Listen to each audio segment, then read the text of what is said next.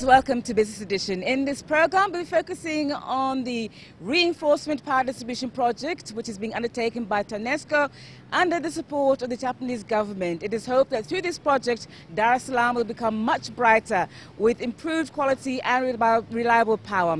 In the entrepreneur today, we feature Dilip Kanabar. He's the chairman of TIL-R Eclectic. My name is Yvonne Msemembo saying welcome to Business Edition.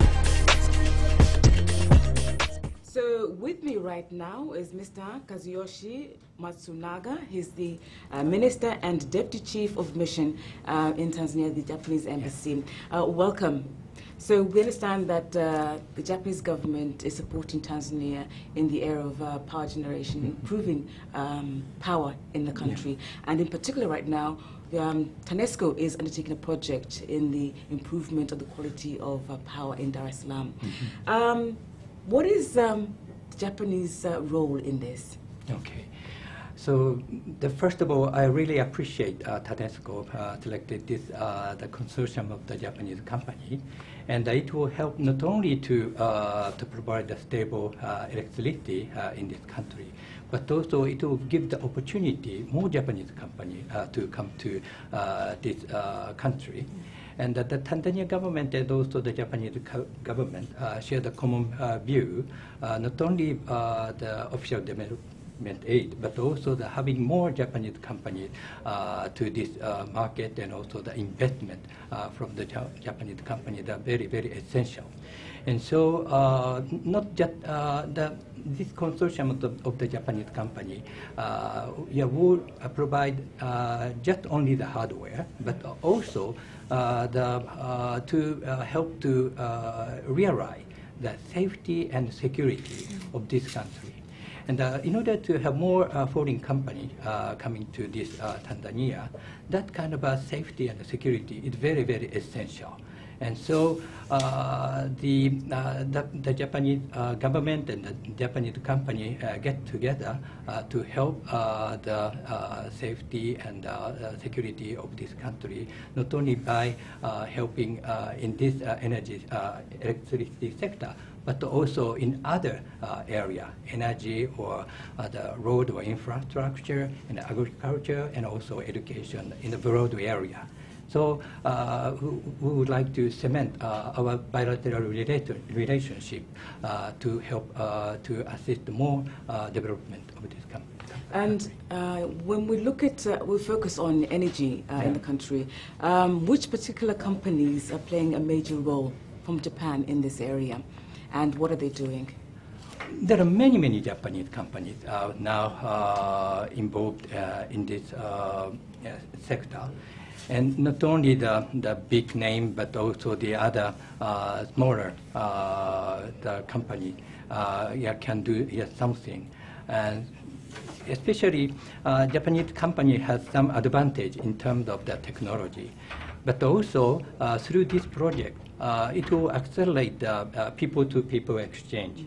So it can transfer not only the technology, but also the work ethics, and also the characteristics of the Japanese citizen, such as the punctuality and also the discipline, and those kind of the characteristics can be shared in the Tanzanian the citizen.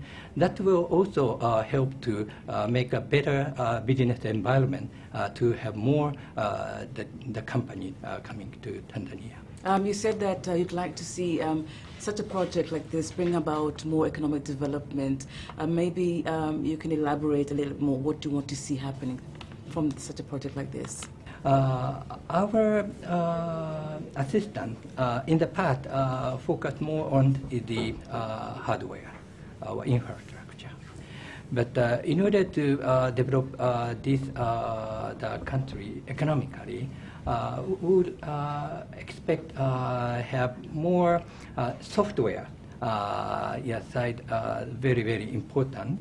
That means in order to have a better environment, business environment, for example, if we procure something from outside, that the material should be arrived in time. But those kind of business environment cannot be only achieved with the hardware, but the software is very, very important. Especially the institutional memory, also very important to provide a better software service. Since I came here in year 2012, I felt this kind of institutional memory should be more shared among many institutions. I see that there are many talented Tanzanian people, and so some people had a very good business mind, but that kind of the single person with the talent can achieve in very certain limited area. But if you have a team spirit or institutional memory, yeah, you can create more valuable thing compared to the effort of the individual. So I think the Japanese government and the Japanese company get together. They provide not only that hardware, but also provided such kind of software. How we can coordinate this kind of big project with the teamwork or institutional memory. That can be applied to not only the economic section, but also to the other area. So I think this project can be a very good start to look for the better opportunity which can be applied to the other area. Welcome back to Business Edition, and now with me I have Onishi Yanusori. He's the Chief Representative of JICA. Welcome to the program. Thank you. I'd like to hear more of the technicalities involved in this project. What does this entail? Firstly, maybe all Tanzanians agree about the necessity of improving the power situation in this country. As you know, electrification ratio of this country is only 20-some%. It is very low compared to the other countries. And also, you face unreliable supply of electricity. So there are many challenges for improving the power sector. In this context, Japan has given up top priority to supporting the power sector. This project covers major city of Dar es Salaam for improving the power supply, reliable power supply. As I mentioned in the press conference, the share of the power supply in this country, in Dar es Salaam, cover about 50% of the consuming volume of the power in this country. That means this project will greatly contribute to the reliable power supply in this country, especially for the giving the good supply of power to the industrial sector and to many people living in Dar es Salaam. So we'd like to understand just a little bit more about this project. What is Tanesco going to be doing, and what is JICA as in this project going to be doing? Are responsible everything for power sector, our electricity power supply to this country. We are, but due to some challenges or bottlenecks faced by the Tanesco and the government of Tanzania, we are supporting several things. For this project, roughly speaking, we support the budget. This is the first thing. And the second thing is, during the implementation of the project, Japanese contractors engaged in constructing the substations or other things with Japanese workmanship. It may also, I think, contribute to the improving the Tanesco's people, the working attitude or working experiences. That is another thing. And in terms of making Dar es Salaam brighter, you're optimistic that that is the goal of this project. We're going to attain it. It is possible for only this project to contribute. But how many percent? Yeah, how many percent? Yes. Oh, we need to calculate precisely. But anyway, I can say this project greatly contribute to the power situation in Dar es Salaam. But as I mentioned, Japan has given our priority to power sector. So not only providing this grant aid project to Tanesco and Tanzanian people, we also doing other things. Like we are now supporting updating the power system master plan of this country, which will draw the new power system of this country, which leads bright future of the Tanzanian people all over the country. Yeah. So with me right now is the Managing Director of Tanesco, Engineer Felchesmi Mramba. Welcome to the program. Tanesco, under the support of the Japanese government, is undertaking the project for reinforcement of power distribution in Dar es Salaam. It is hoped that through this project we'll see a much brighter Dar es Salaam.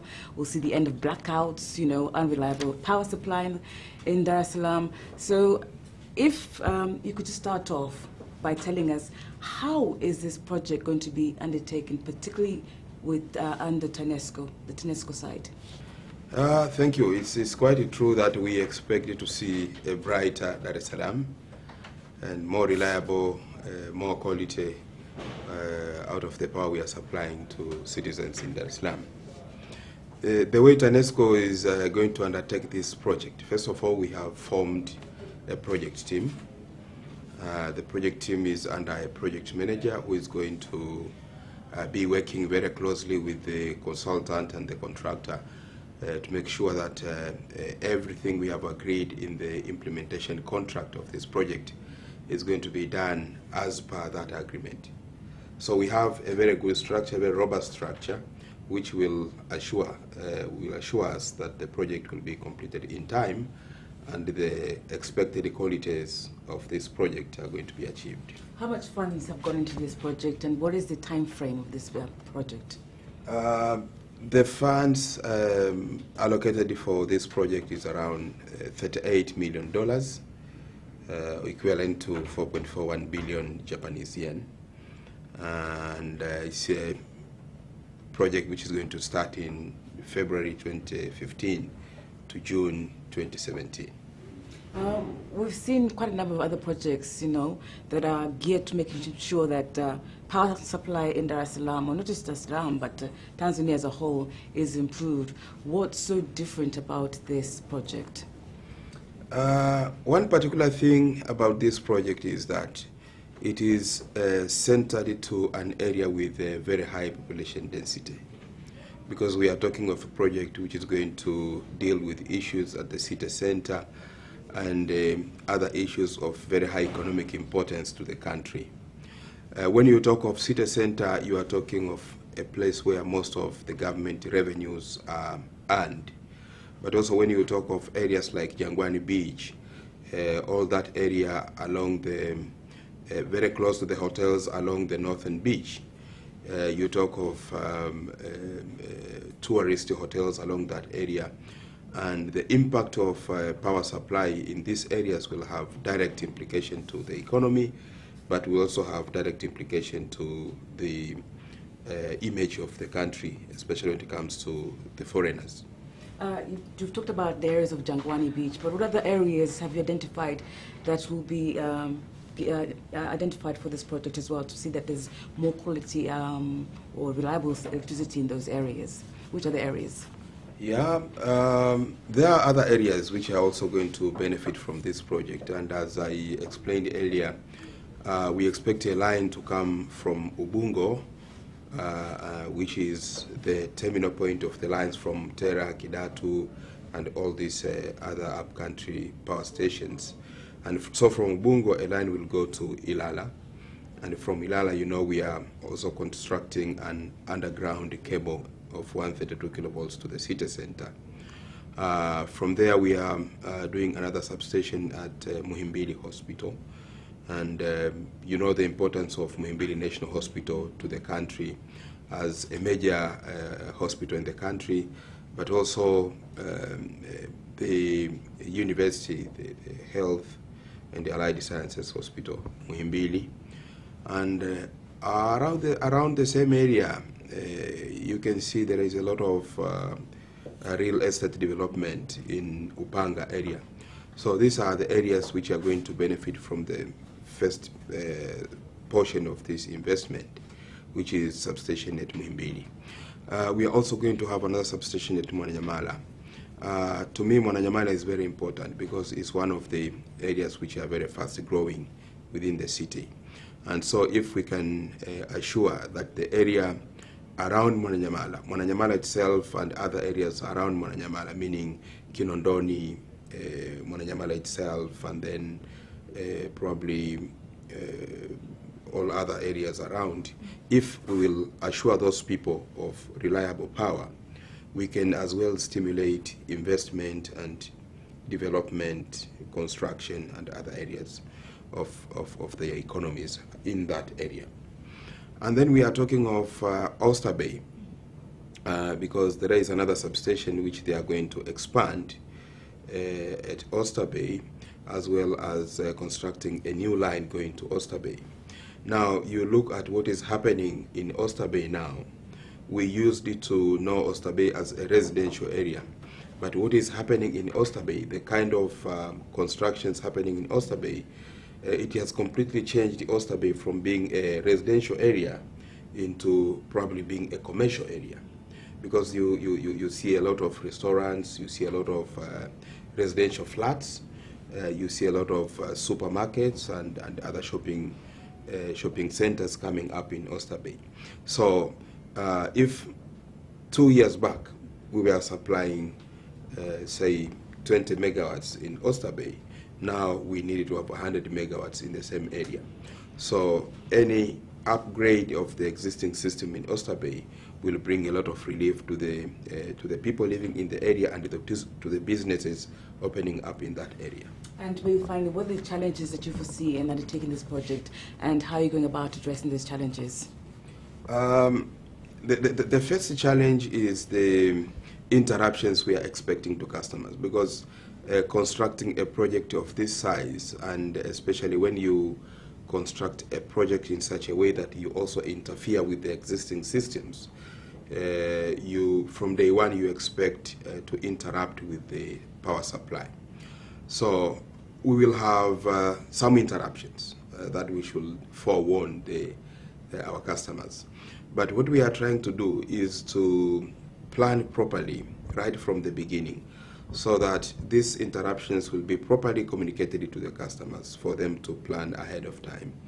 And also we'll make sure that wherever and whenever we can minimize the number of those interruptions, we'll do so. On the other hand, we also expect challenges to do with waylive. You see, one thing with the Dar es Salaam, we have many areas where people are living, but those areas are not surveyed. And distribution projects or power projects to do with passing a transmission line or a distribution line in a land. So if you are doing that on a land, what will happen, some people may claim that this land belongs to me, this land is not, it's not an open land, this is not a road corridor, it's my land. We may expect such events to happen as we implement the project.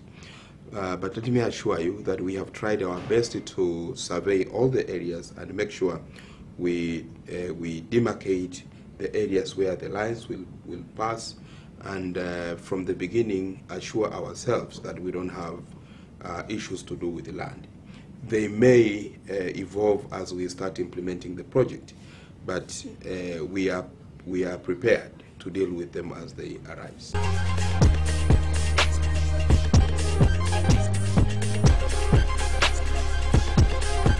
Welcome back to Business Edition, and now with me I have the chairman of TLR Eclectic, Mr. Dilip Kanabar. Welcome to the program.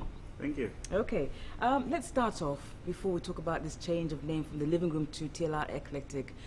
when you started this business, what led you into the furniture industry? In early 1992, I had built a nice house, and I needed good furniture. I went around Dar es Salaam, all the shops. I could not find even one piece of furniture that would suit my needs. So I had to import, and that's the way how I started to do this business. When you said you had to import, but when we talk about how you set up, where did you first set up your first furniture shop, shall we say? Well, this is the location where I started my business. First I rented it, now I own it. So it has been a very successful business. And my assessment to see that the kind of furniture I would need, I would also think that there are a lot of people in town also would be striving to get the same type of furniture. So when I introduced this thing, it was fantastic, and people love the furniture, and it's been expanding since then. Okay, I'd be curious to know, like, you know, we've seen quite a number of companies that are coming up in this furniture business right now in Tanzania. But for someone who's thinking about starting a furniture business, when it comes to importing products, how do you know what's good, and, you know, how to decide that when I get this furniture, I know I'm going to get a market for it? How do you go about it? It's not very easy to say that this is good or bad, but you have to know what kind of raw material they use inside, whether it is fire retardant, whether it is environment friendly, are they using proper wood in the sofa or not, you know. Suppose if it is office furniture, then they have to use E1 grade board, non-hazardous to health, environment friendly. So basically there's a lot to learn about furniture. Then just you can't just go and buy furniture and sell. It's not that easy. You started off as the living room, but now you've changed names to TLR Eclectic. Why, and why this name TLR Eclectic? There was a research done behind this, and TLR Eclectic means unique furniture to suit your needs. And we have got a lot of brands in TLR Eclectic. We've got TLR Boutique, which is like Ashley Furniture of America, home furniture. Then we got TLR Office. Then we have TLR Go, that we sell ready to assemble furniture in supermarkets. And then we also have TLR Joinery. So we manufacture furniture out of hardwood as well. So under TLR Eclectic, we have got sub-brands as well. So that's the reason we changed the name. The Living Room Limited looks like home furniture, but we do a lot more than that. So we needed a better brand to represent the kind of business that we are doing. How do you see the competition? You were the early starters in this industry, right? But now that, you know, with the other companies coming into this industry, how do you see this competition? Well, competition is healthy. We'll have great products like us, great prices, immediate delivery. So that makes a customer happy, and competition becomes better. So if you're good, people will buy from you. And do you see yourself as the best? Well, we want to be the best. We want to give unparalleled service to our clients. That is our aim. Let's look at the kind of customers that you deal with right now in the country. Who do you target, or just is the home, the office? Who are your main clients here right now? We are doing both equally good. We have got great home furniture, so we got a lot of customers for home furniture, and we do a lot of office furniture. So we have a lot of corporate customers, government customers, CEOs, MDs of companies. So basically we have got from the medium segment to high segment market. What kind of challenges do you face, though? The kind of challenges that we face is we need professional merchandising manager, we need professional salespeople, we need machine operators. And can't you get them here? We are continuously training local Tanzanians, and I think TLR will produce good leaders, and that will keep us above the edge. Importing furniture is not just all that you do. I understand that you also do interior designing. How do you go about doing this? Well, we have in-house interior designer. We also outsource interior designers. We also have our branded companies that we import the furniture. They do the designing for us. So we can do any interior designing to anybody's requirement. For somebody who's thinking of entering into business like what you've been doing for the past 20 years or so, what are the key things that you would advise them to make sure that they stay on top of that business? You need professional people, you need professional administration staff, you need professionalism in all the segments of the business. Okay. And like us, we focus on quality. So, you know, that's the way how customers are very happy and they always come back to us. And what keeps you going in this business? That every day you want to wake up and go into the office and say, this is what I like doing. What keeps you going? Well, I've got a very good team whom I like to work with, and we enjoy as a family. And they enjoy working, and I also enjoy working. This is my passion. Well, that's it from me, If Onam Sememba. Until next week, same time, it's goodbye from Business Edition.